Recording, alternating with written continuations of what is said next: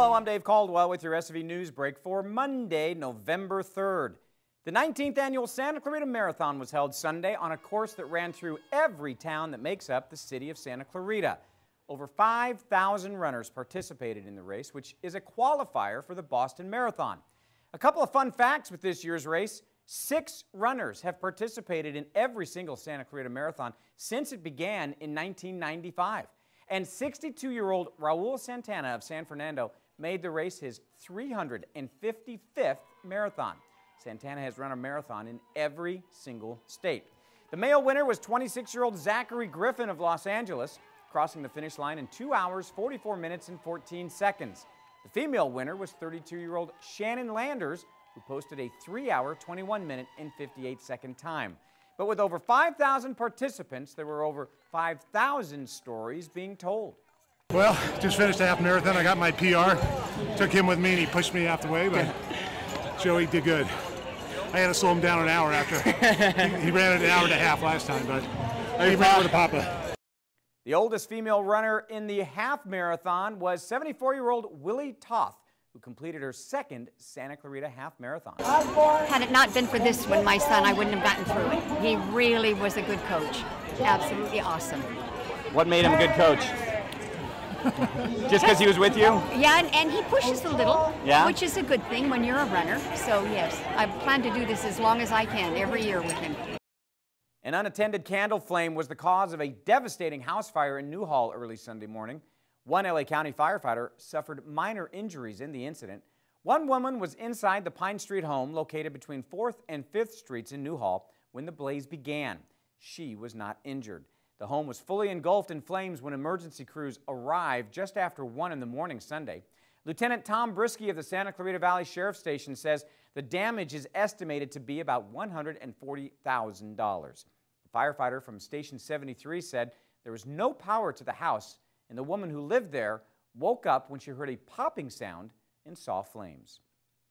Voters will head to the polls Tuesday for Election Day. Here in Santa Clarita, Republicans Steve Knight and Tony Strickland are in the running to replace 11-term Congressman Howard Buck McKeon in the 25th Congressional District. Democrat Jorge Fuentes is looking to win the 38th district seat in the State Assembly, currently held by Republican Scott Wilk. Voters in the Saugus Union School District will also decide on Measure EE, a school bond designed to fund classroom upgrades in the district.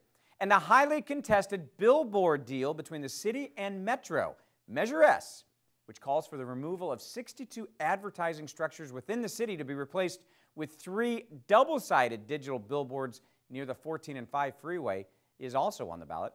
Polls will open at 7 a.m. and close at 8 p.m. Just after the polls close, COC's Cougar News team will be providing live, up-to-the-minute election results here on SCVTV. The advanced media production students will be joined by local political analysts and candidates. Tune into SCVTV on Time Warner Cable Channel 20, AT&T U-Verse Channel 99, or SCVTV.com to watch. The Hart District now has a superintendent and a superintendent-elect until Rob Challinor's February retirement, according to contracts obtained by KHTS AM-1220. Former Deputy Superintendent Vicki Engbrecht has been elevated to superintendent-elect, which means she'll essentially be the one in charge, leaving Challinor's responsibilities within the district to special projects, but with the superintendent title. As for Challinor's role starting November 1, district officials say he'll be, quote, including but not limited to working on the California Voter Rights Act as we shift to trustee area voting, end quote. He's scheduled to retire February 1st next year. The Day of the Dead was celebrated in Newhall this weekend. Let's take a look. Dia de los Muertos is a day that we celebrated similar to Memorial Day. This is a specific holiday to the Mexican culture, and those also celebrate in Latin America, and it's specific for celebrating those that have passed away before us. So this is really honoring our ancestors.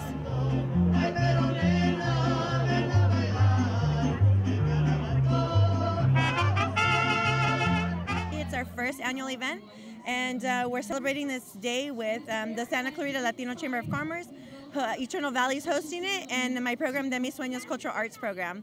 What we like to do here at Eternal Valley is we have remembrance ceremonies for families every day, And for Memorial Day, we have remembrance for veterans that serviced us.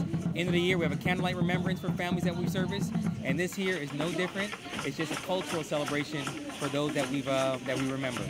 And I'm really careful to talk to the community and remind them that Dia de los Muertos is not Halloween. We don't do Halloween at the cemetery, but we do celebrate life, and that's what we're doing today. Turning to weather, cool autumn weather filled the air Monday in Santa Clarita, where daytime highs topped out at 69 degrees. Clear skies and lows in the mid-40s are in store overnight. We'll see temperatures warm up later this week. Sunny skies are expected through Friday, with highs topping out at 88 degrees on Thursday.